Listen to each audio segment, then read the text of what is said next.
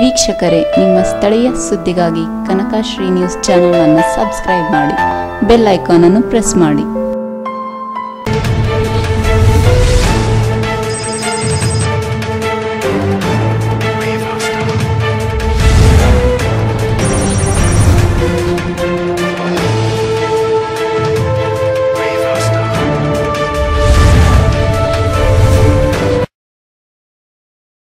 ಹೆಸರು?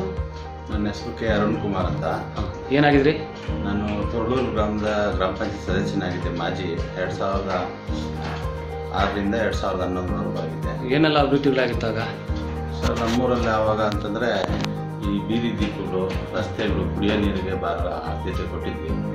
ಆಮೇಲೆ ನಮ್ಮ MTB ನಾಗರಾಜಣ್ಣನವರು 2013ರ ನಂತರ ಅವರು ಶಾಸಕರಾಗಿ 18ರವರೆಗೂ ತುಂಬ ಅಂದರೆ ನಮ್ಮೂರಿಗೆ ಸುಮಾರು 1.5 2 ಕೋಟಿ ರೂಪಾಯಿನವರೆಗೂ ಒಳ್ಳೆ ಕಾಮಗಾರಿಗಳು, ರಸ್ತೆ, 2 ಓವರ್ ಟ್ಯಾಂಕು, ಮತ್ತು ಇತ್ತೀಚೆಗೆ ನಮ್ಮ ಶಂಕರೇಗೌಡರ ಅನುದಾನದಲ್ಲಿ ಅನುದಾನ ಅಂದರೆ ಅವರ ಸ್ವಂತ ಹಣದಲ್ಲಿ ಒಂದು 35ರಿಂದ 40 ಲಕ್ಷ ರೂಪಾಯಿ ತೊರಳೂರಿಗೆ ಉತ್ತಮ ಸ್ಕೂಲ್ ಕೊಠಡಿಗಳನ್ನ ನಿರ್ಮಿಸ್ಕೊಟ್ಟಿದ್ದಾರೆ.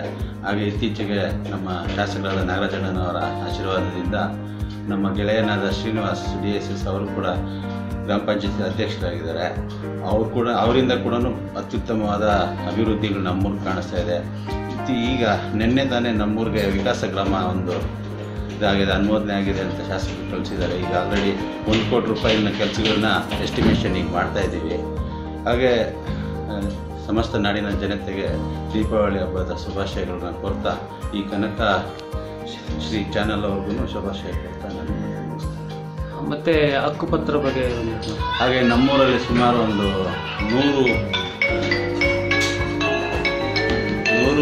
94 CC ಹಕ್ಕುಪತ್ರಗಳನ್ನು ನೀಡಿರುತ್ತೇವೆ. ಎಷ್ಟು ಹಕ್ಕುಪತ್ರ? ಒಂದು 100-110 ಹಕ್ಕುಪತ್ರಗಳನ್ನು ನೀಡಿರುತ್ತೇವೆ.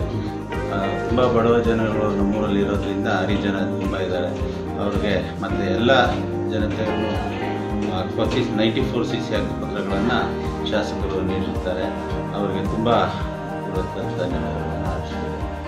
ಹಾಗೂ ಈ ನಮ್ಮ 224 ಕ್ಷೇತ್ರಗಳಲ್ಲಿನೂ ಅತಿ ಹೆಚ್ಚಿನ ಅನುದಾನ ತಂದಿರ್ತಕ್ಕಂಥ ಸುಮಾರು 750 ಕೋಟಿ ರೂಪಾಯಿಗಳ ಅನುದಾನ ತಂದಿರತಕ್ಕಂಥ ಲಾಸ್ಟ್ 2013ರಿಂದ 2018ವರೆಗೂ MTB ನಾಗರಾಜಣ್ಣನವರು ಒಂದು ನಮ್ಮ ಕ್ಷೇತ್ರವನ್ನು ಮಾದರಿ ಕ್ಷೇತ್ರ ಮಾಡಿರ್ತಾರೆ.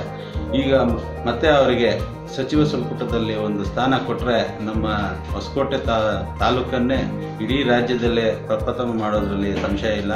ಹೀಗಾಗಿ ನಮ್ಮ ನಾಗರಾಜಣ್ಣನವರಿಗೆ ಸಚಿವ ಸ್ಥಾನ ನೀಡಲೇಬೇಕು ಅಂತ ಆಗ್ರಹಿಸುತ್ತೇವೆ.